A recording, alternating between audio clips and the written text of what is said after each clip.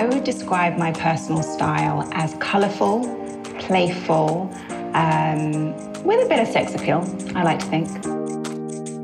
When I'm deciding what to wear on the red carpet, I am looking for what's going to look great in a photo, and also what makes me feel beautiful, you know, what makes me feel attractive, what makes me feel confident, strong, and as though I'm reflecting my personality.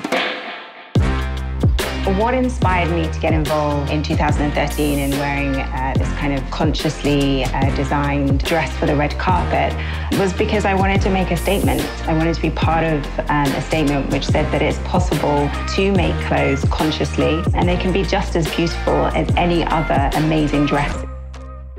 We know that the fashion industry is hugely polluting to our environment.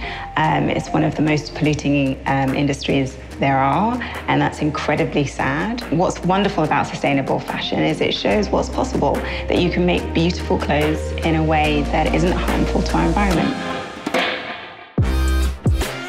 For women who are sort of struggling to find their kind of style voice, I struggle as well. You know, in my everyday life, I really struggle to find, you know, what suits me and what is reflective of my personality.